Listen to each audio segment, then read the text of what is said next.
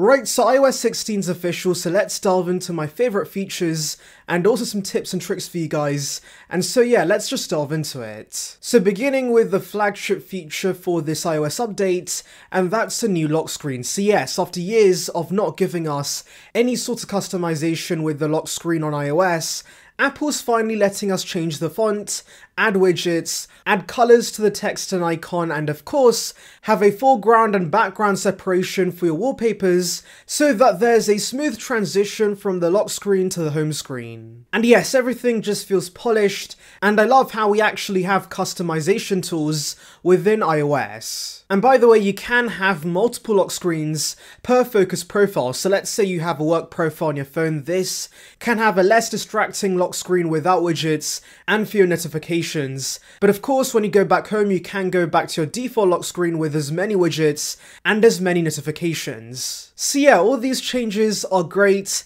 And by the way, regarding notifications, they have moved this to the bottom of the lock screen, and this is a very nice change for the larger phones so that now you can easily reach your notifications. And talking about focus, you can now filter content on specific applications when in focus modes. So again, if you have the work profile on, you can filter emails that are not related to your work, and then they'll come back up when, of course, you're done with work. Now moving on to live activities, I have not seen any apps take advantage of this just yet, but essentially the concept of this is giving you a live update of matches or Uber Eats deliveries directly on the lock screen. And as someone who does use Uber Eats pretty often, I can see this being very convenient for, of course, tracking where my order is. Now, iCloud shared photo library is also a pretty convenient feature because now the iPhone can automatically create a folder for your family and share pictures that are relevant, though I do want to say there is a chance that sus images on your phone can accidentally be shared to this family group, which would be pretty awkward. However, you can now hide images, and this will be a folder that's locked on the device and can only be unlocked via Face ID. We also get some basic feature upgrades we should have got years ago. For example, editing and undoing messages within iMessage. This is a godsend, though of course, do remember there's going to be a time limit. You can unsend and edit messages within 15 minutes.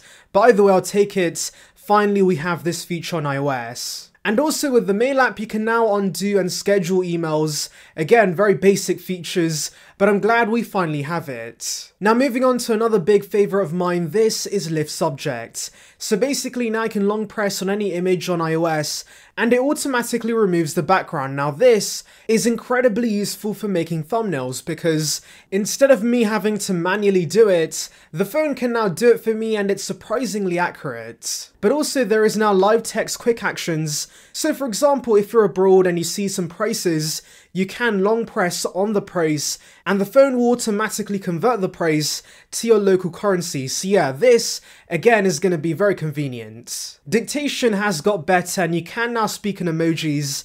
So if you say happy face emoji, the phone will recognize it and put a happy face in the block of text.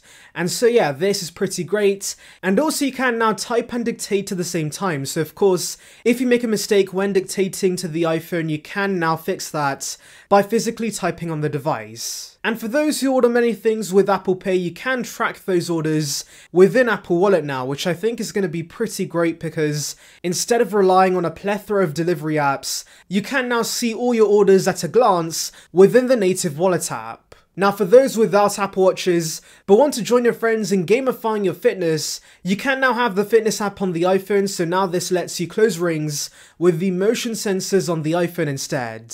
And yes, I've enjoyed tracking my rings on the Apple Watch, so the fact Apple's now giving us this natively within iOS is pretty great. Now for those who have medications, you can now track this within the Health app, and while Apple's already the pioneer in terms of health features, this further extends that lead because I can see this being a game-changing feature for those who have medications. Now this is a new feature I use on a regular basis, and that's Quick Notes. So yes, we saw this with the iPads and Macs, But now it's on the iPhone, so basically within any app you can click the share button and that should give you a tab to add a quick note, and there you can jot down anything that comes to your mind. Now we have two smaller changes that in my opinion are game changers. The first thing is a search button at the bottom of the home screen, which I think is super convenient and gives you quick access to Spotlight. But also finally, the battery percentage in the top right is back on the iPhone and I've sorely missed this. However, I will say the new design's kinda confusing because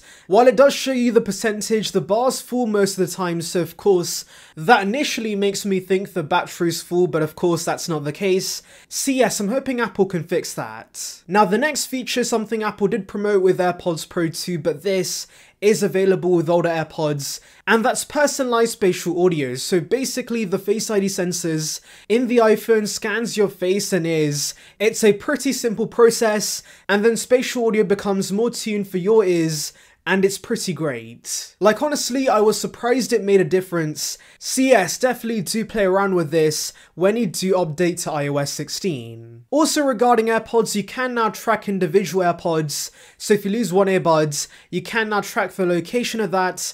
And finally, let's talk about the most underrated feature, which is haptic feedback for the keyboard. So yes, after years of Android having this, Apple's finally given this to iPhone users, and it makes a massive difference. Like I'm sure a lot of you guys know, the haptics with iPhones are absolutely fantastic, and so now using that for the keyboard really enhances the experience, and it's something I've really appreciated. And I'm actually surprised Apple has this off by default, but it's within sound and haptics, and this has to be turned on because it's a massive upgrade. Oh, by the way, I forgot to mention this earlier, but there is a new UI on the lock screen for music, but also you can now connect two controllers to one iPhone, so for those who want to play games with their friends on their iPhone, this is going to be convenient. Also with iOS 16, there is now support for the Nintendo Switch Joy-Cons. Anyways, that's all my favourite features. Of course, there are a plethora of others I did not discuss, but overall I would say iOS 16 is a pretty big update, and it's worth downloading it. Anyways, tell me in the comments below guys, what's your favourite iOS 16 feature? Anyways, thank you for watching guys, make sure to like and subscribe for the latest Apple news and rumours. Check out the link above on details regarding the iPad 10, and on that note, see ya peeps.